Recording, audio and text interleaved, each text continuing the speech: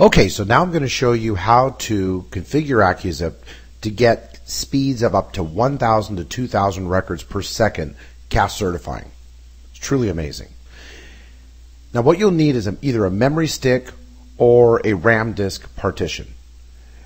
So the easiest way to do it is through a memory stick. You can go buy those at Staples or Office Max or any electronic store.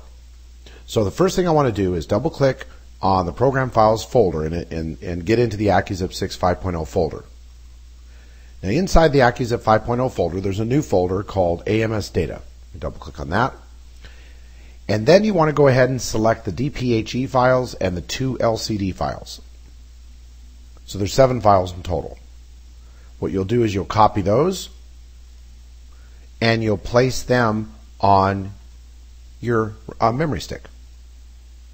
Now you can place them on your memory stick or you can place them in memory using products like RAM disk, which takes a portion of your physical memory and creates a disk basically, so you can drag and drop files to memory. When you restart your computer, naturally the files are still there because they're read from your hard drive and placed back into memory. The cool thing about this is that utilizing the memory stick or the RAM disk, you're going to obtain speeds of up to 2,000 records per second on coding, where otherwise you wouldn't. Now the reason it's so it's much significantly slower without moving these files over to a memory stick is because each time the software obtains a ZIP+4 match, it then has to hit the DPV files to confirm the address 8 times. So it has to hit it 8 times for each one address match. So by having these files in memory significantly speeds up that process.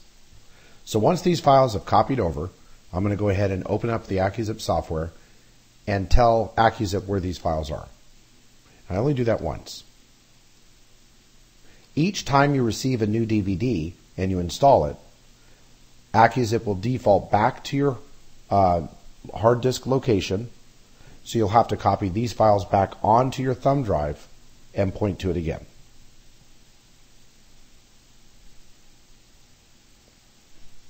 Okay, the files are copied over. Now I'm going to go ahead and open the AccuZIP software.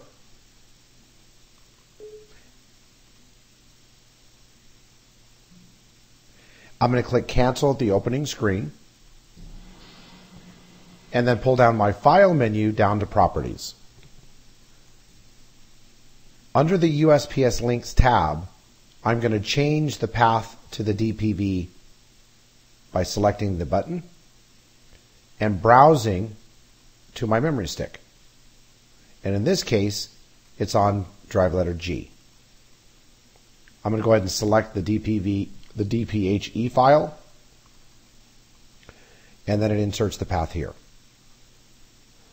I'm going to go ahead and click Connect to verify the data's integrity, and I'm going to click OK, then OK. That's all there is to it. The next time you CASS certify your files, you'll be blown away.